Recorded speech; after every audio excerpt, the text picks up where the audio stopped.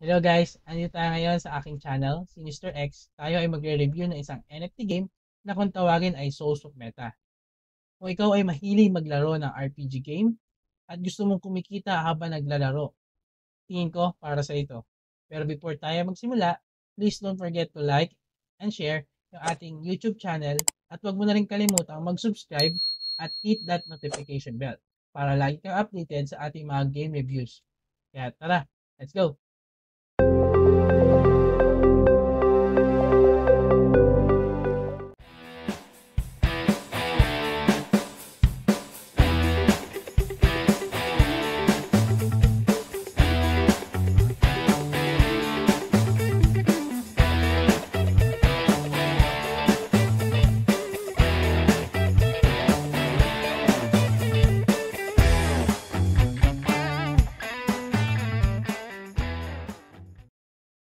Ayun guys, so nandito tayo ngayon sa website ni Souls of Meta.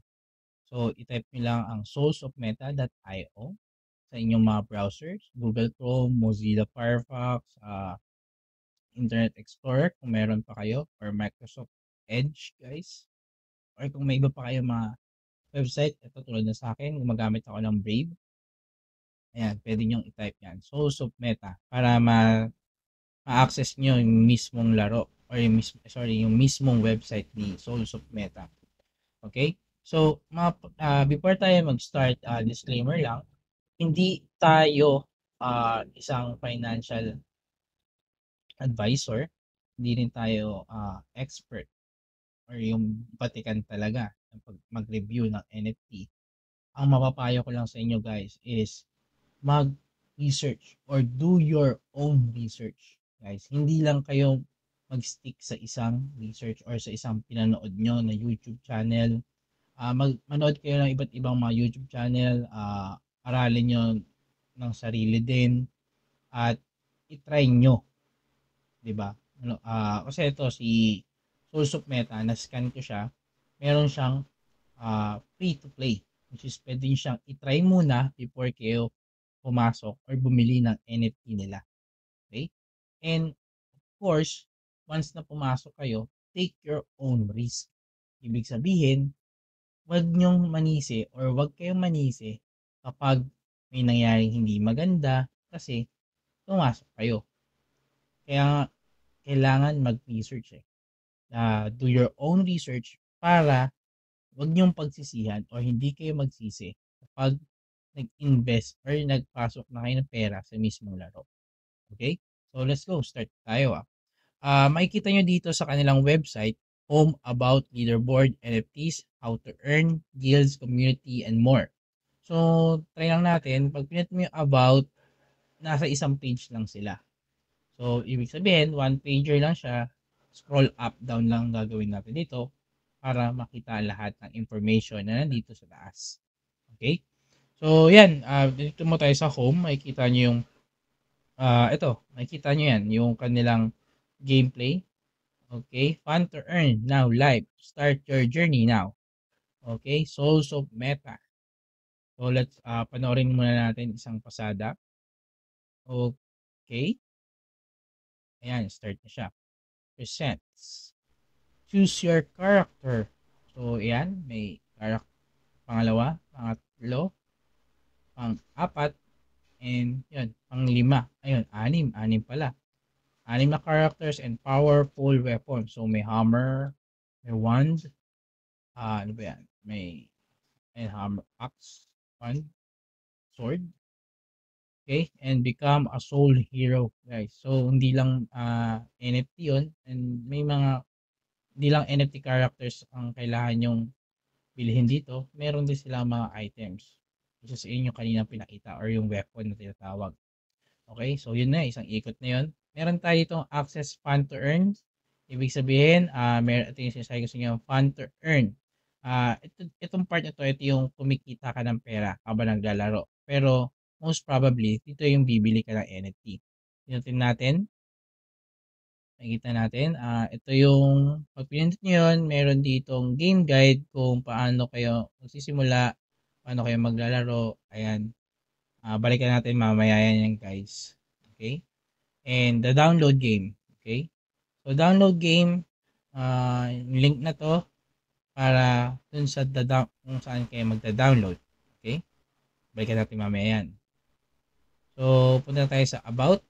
Okay, have fun first and earn some. So, medyo sa part na to, tingin ko, honest kasi sila. Kasi most probably, may mga games or mga NFT games na more promising sila.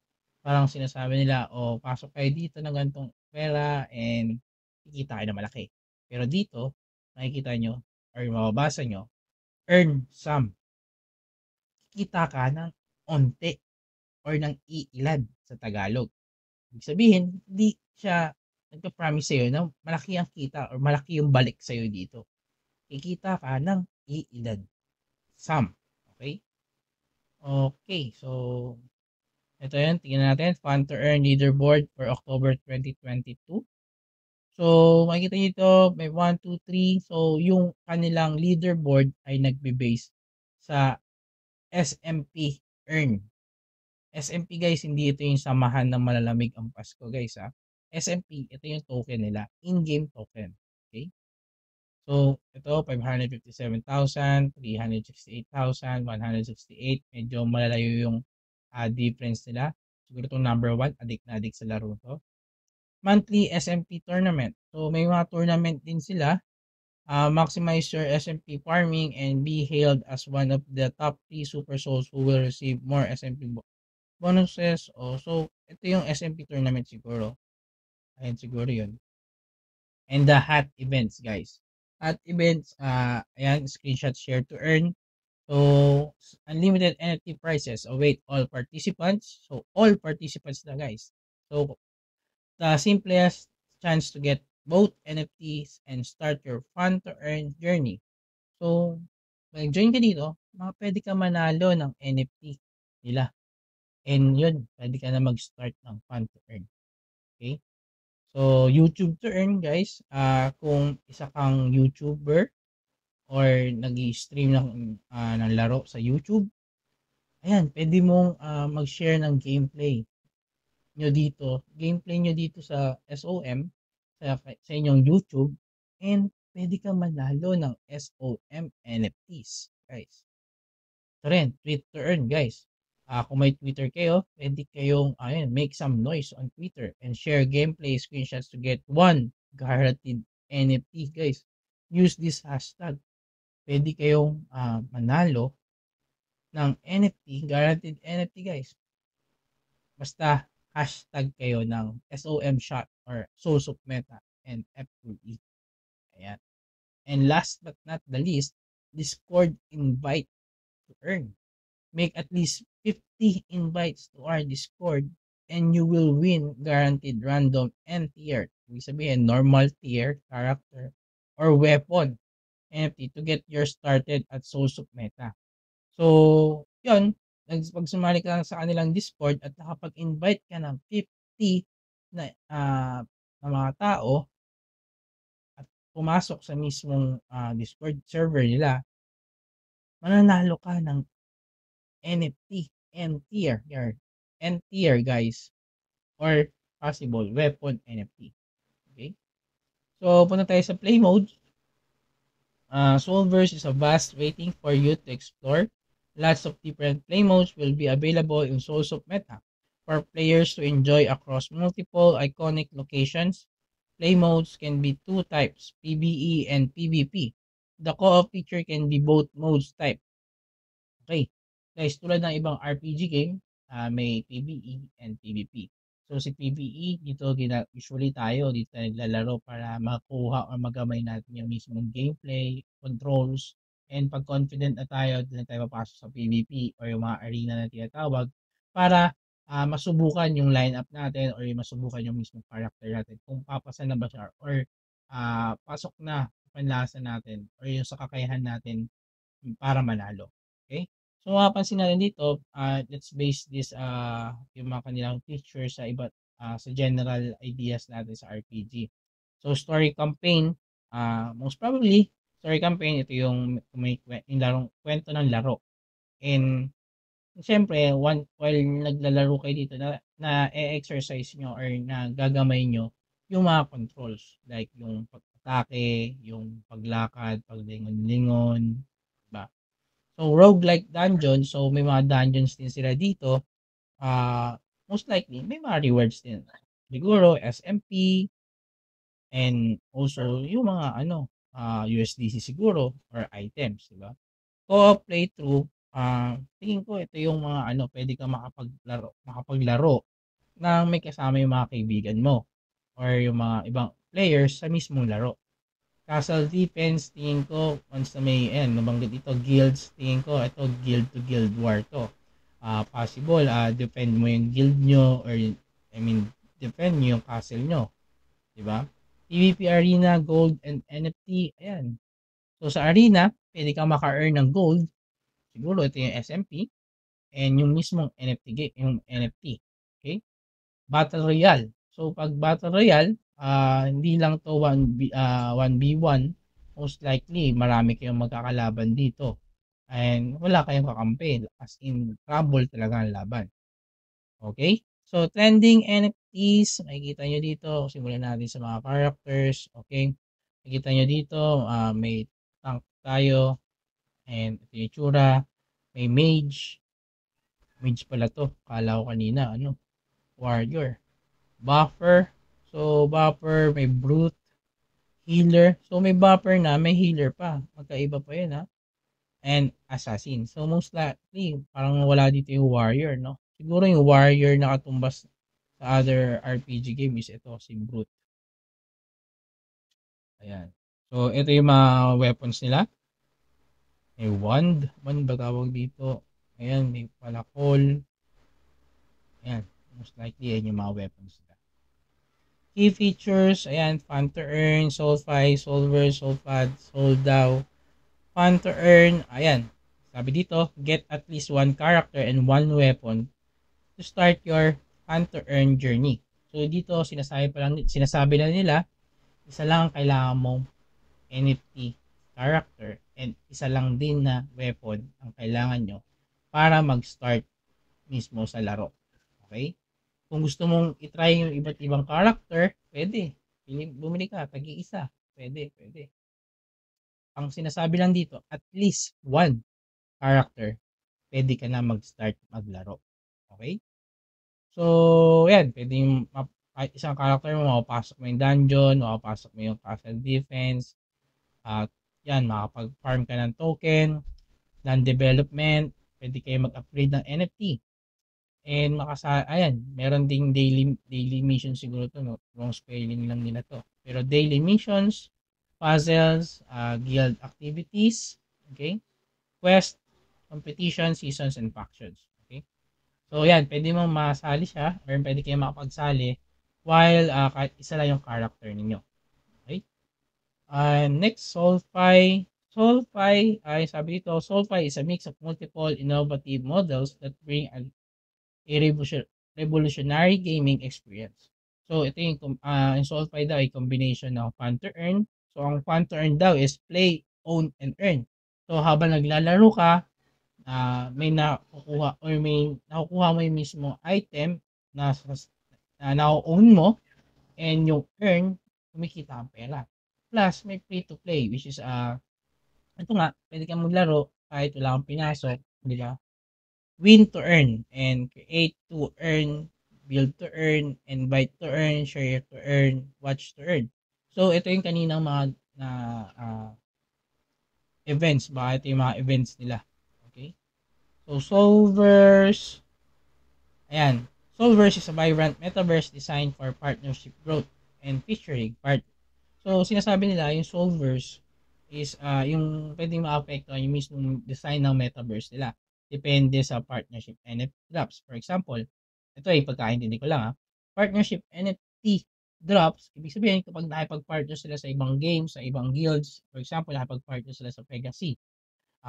Pegasus, alam natin, is puro kabayo doon. So, possible, mag-partner sila, magkaroon ng kabayo dito. Magkaroon ng sasakyan or makapag-ride yung kanilang mga NFT. Diba? So, possible yun. Para, isang example, seasonal events.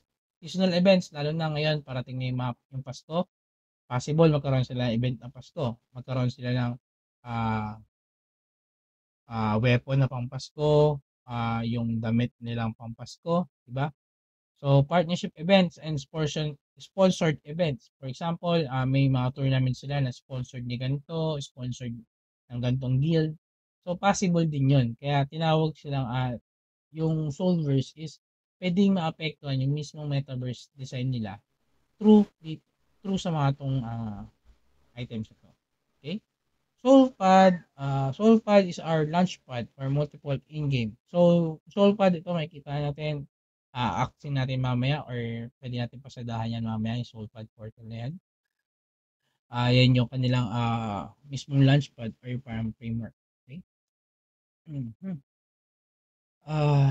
Next is Soldow. Soldow, yan, SMP, kanina. Ito yung SMP guys, ito yung kanilang in-game token.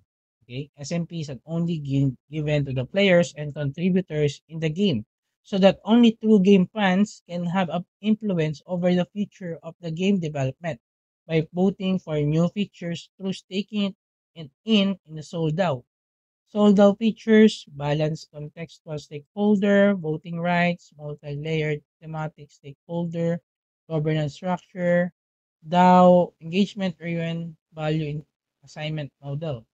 So guys, yung SMP daw is ang magkakaroon lang nito ay yung mga mismo naglalaro, yung fan or yung mismong nakapag-influence or parang nakapag-contribute sa mismong laro ng Souls of Meta. So, ayun. Kasi dito, pag naglaro ka dito, makukuha mo yung SMP. Yung mismong Souls of Meta token. Okay? Hunter Earn Journey. So, makikita natin, okay, ito yung kanilang game loop na tinatawag. May enter the dungeon, fight monsters. Kung gusto mag-earn, hinaharap yung mga activities na nakakapag-earn. Ayan, fight monsters, discover hidden treasures, defeat horde overload. Ayan, level up characters and learn new skills, claim SMP rewards, guys. Exchange SMP to BUSD. So, kung yung SMP nyo, na yung makuha nyong in-game token, pwede nyo ipapalit sa BUSD or tinatawag natin Binance USD, guys. So, for example, yan, SMP to BS rewards, 40,000 SMP, katumbas nun ay 1 BUSD, guys. So, magkano ba USD ngayon? 60, 58, 57.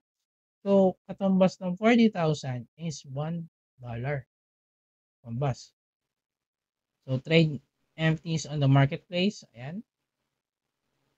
So, ito yung flow nila. Get NFTs, pasok ka sa enter dungeon, fight monster, para discover treasures, defeat overlord, para makakuha ka ng SMP. Palit mo sa BUSD. Then, yung BUSD, pwede mong papalit din sa SOM. And, stake mo yung SOM sa Bitmart. Pag sinabi stake, guys, i-store mo parang sa bangko, iiwan mo yung token mo doon at in a certain time, habang tumatakbo yung araw, lumalaki yung yung inimbak mo doon. And trade NFTs on Tofu NFT marketplace. So, ito yung mismong marketplace na Tofu NFT. So, choose your fund to earn NFTs. So, ito yung mga characters nila, yung brute. So, ito yung kanilang, kumbaga sa yung barbarian or yung warrior na tawag nila. And ito yung assassin. And again, medyo na ano ko ito, meron ka ng buffer, meron ka pang healer. So, ano yung pinagkaiba ng dalawa? Medyo na-intriga ako, guys. And mage, so dito mo ang mage pero let's say, mas warrior para sa akin. And ito yung tank. Ito, mukhang itong tank. And ito, mukha rin itong tank. Pero mas okay itong tank. Kumbaga sa Ragnarok, ito yung mga paladin type. Balot na balot. And ito yung most probably mga blacksmith tignan. Okay? Pero yun. Ayun guys, apply for scholarship. So kung nakasunod to, join the guild to start earning more SMP, together find new friends and help to onboard guilds may enlist for partnership. So kung ikaw ay ay member ng isang guild at tingin nyo or pag inaral nyo to, okay itong laro to, pwede kayong mag-apply ng scholarship under ng SOM as a guild, guys. Click nyo lang itong form na to. Okay, click natin. Tinipin natin. Source of Meta Guild Form. So, disclaimer nila. Ayan, lagay lang kayong email, guild name, Twitter link, guild Twitter link, Discord link, Telegram, kung ilan yung members or ng guild nyo, scholars ng guild nyo, contact person, Telegram handle, and package, and how many entries do you want to get? Ilan yung gusto na makuha, and submit. Okay? So, ganun kadali lang. And syempre, after that, pagkapasok nyo ng form, siguro may message kayo ng taga-SOM, pag-uusapan nyo kung ano yung deal nyo. Diba? Okay, so far, ito yung mga partnered nila na guild, most likely. Source of Meta, 10x, 100 daw, Daytona, and Dream Ventures, guys. So, ito yung mga partnership. Ito yung nakipag-partner sa kanila. Ayan, selected partners. So, Earn Guild, Bread Pie, 100 daw, Daytona, Kuma, Beat Hotel, Shiba Friend FT, Playermon. Okay. So, download the game now. So, medyo patapos na tayo. Download the game now. So, Source of Meta is live. And makapansin nyo, download game, most Windows to. So, most probably, ang available pa lang ngayon is Windows version. Mamaya, click natin mamaya. Tapusin na natin muna ito. Join the family, Telegram. Kung gusto nyo pumasok sa Telegram nila. Ayan. Andiyan yung link. Twitter nila. Kung gusto nyo i-check yung kanilang Twitter, social media.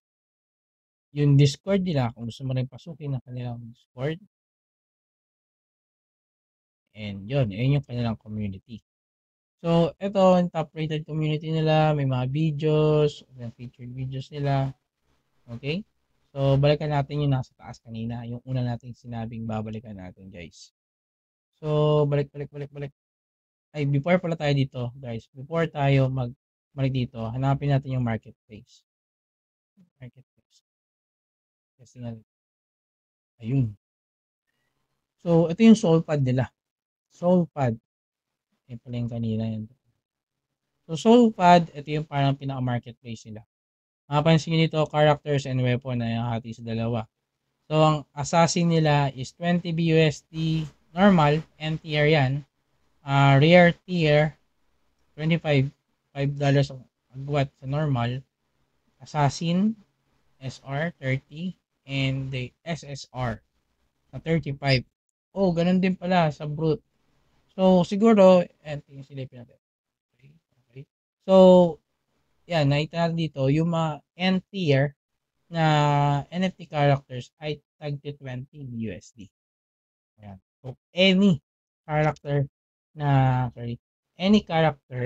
na gusto nyong bilhin dito, pare-parehas yung value, depende sa rarity. Okay? Okay. And punta tayo sa weapons. Okay. Ayan. Ganun din. 20 BUSD sa normal, 25. So, kung mag-i-invest ka sa larong ito, kailangan mo ng 20 BUSD sa character, 20 BUSD rin sa weapon. So, total of 40 BUSD. So, kung ang sabihin natin, magkano ba USD ngayon?